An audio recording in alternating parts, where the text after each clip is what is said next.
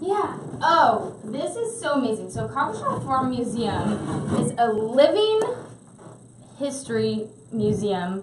If you couldn't tell, you're not just dressed like this for the heck of it. Actually, I do as well. And maybe you just do. I'm fun to go shopping with. Oh my gosh, this smells really good. As I smell this axe. So let's talk a little bit about the museum. Yes. 18th century life, really working to keep that alive. Mm-hmm. So the farm is dedicated to showing what the lives of Federalist-era tenant farmers was like in Bristol. And so it's after the American Revolution, spoilers, we won. So this is kind of what happens next for your everyday, not your George Washingtons, not your Sam Adams. This is your regular, everyday family. Just your regular folks who are using, what is this, a backhoe? This is an adze. An adze. And so you take the tree down with the axe. Okay. And then you shape the tree with the adze. With the adze. So using an adze, you can do something. So this is February. So this is this is February. You get sappy, right? Valentine's Day happens. Oh, yeah. But also maple sugaring happens. So that's what's going on this week for us at Coggeshall Farm.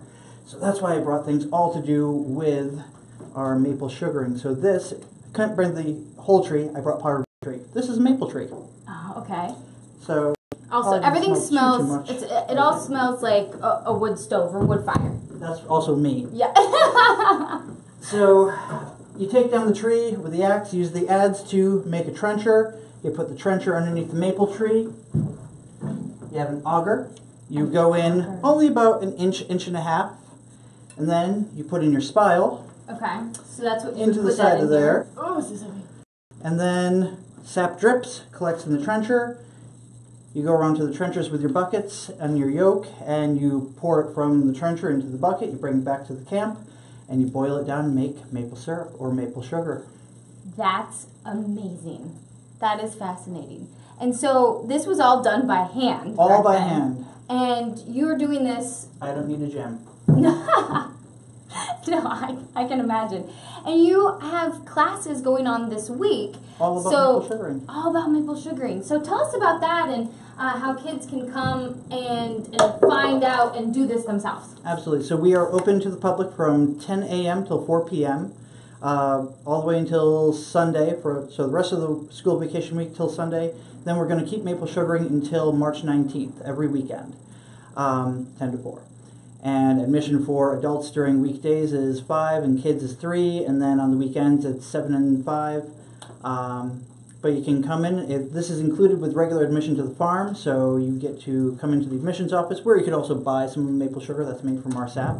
And from there you get to learn all about what life is like in the house over the winter months. You can come down and visit the maple sugar camp, see just what it was like to be making maple sugar 200 years ago, visit the animals, and enjoy yourself at the farm. And what I think is really neat about this is that everybody looks like this. Everybody is really, I was looking at pictures, everybody's dressed like that, and it's all in character. Yes, well, we do third-person interpretation, so there's none of this, howdy stranger, you look strange. None of that, nobody likes that. But instead we are dressed, we party like it's 1799, we're a little old school. And we try to get everybody's hands dirty. So today's day one of maple sugaring for us. So I don't know how many kids I had using the augers and tapping the trees and helping to set everything up. And we believe in child labor. In a good way. In a good way.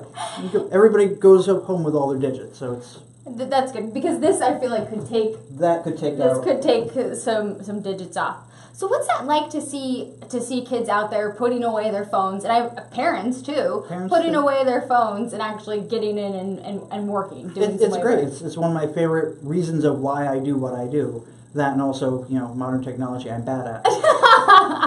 At this point, you're bad. I kind of just like holding on to this. You can hang on to it. I'm not going to lie. It's comfortable. I'm going to send it there. It is kind of, That's my favorite axe.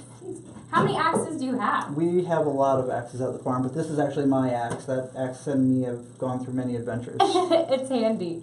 And so you do a lot of programs, besides just the maple sugaring, you do a lot of programs. Yes, we do a lot of programs. We do hearth cooking workshops, candle making workshops, lip balms. When the garden is actually, producing something again, we get people involved with, helping to plant, helping to weed. this year we're going to be doing even more hearth cooking workshops where we're just taking stuff literally right out of the garden and then learning how to cook it over an open hearth. Wow. So it's pretty fun. Really getting back to those roots. And why do you think it's important for this museum to stay open? We're an integral part of the nation's history. I mean, there's so much that isn't talked about. That if you just gloss over, if you just focus on the George Washingtons and those that were in charge, you miss out on how it all happened, and this is important. Not to mention the way that a lot of things were done in the 18th century is coming back now into fashion as far as farming practices as sustainable agriculture. But if you weren't sustainable 200 years ago, you weren't a farmer. So we take what was being done that was smart and we reintroduce that. And we look at the things that they did that it's just like, why would you do that? Why would anybody do it? Well, because we didn't have any idea about germ theory. Don't worry, kids, it's just a theory. So we can kind of take what was good about the past and bring it back, and we can learn from what didn't work so well. And I really like some of the things that you do. I mean, you said lip balm making, what? Candle making. That's right. But we're not preppers. We're historical archaeologists trying things out. I love that. But if the water fails, hey, I'm fine. There you go. And you also have shanty nights. Tell me about this.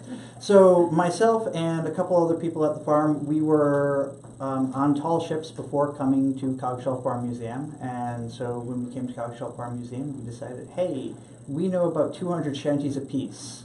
Let's do something unique and just invite people, because Bristol used to be one of the major trading ports of North America. So we figured, well, it's our time period, we might as well celebrate the working history of the sea. And you do that through song.